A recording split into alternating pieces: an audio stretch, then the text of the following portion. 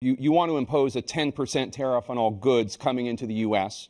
How will you ensure that that doesn't drive prices even higher? It's not going to drive them higher. It's just going to cause countries that have been ripping us off for years, like China and many others, in all fairness to China, it's going to just force them to pay us a lot of money, reduce our deficit tremendously, and give us a lot of power for other things. But he made a statement. The only thing he was right about is I gave you the largest tax cut in history. I also gave you the largest regulation cut in history. That's why we had all the jobs. And the jobs went down, and then they bounced back, and he's taking credit for bounce-back jobs. You can't do that. He also said he inherited 9% inflation. No, he inherited almost no inflation, and it stayed that way for 14 months.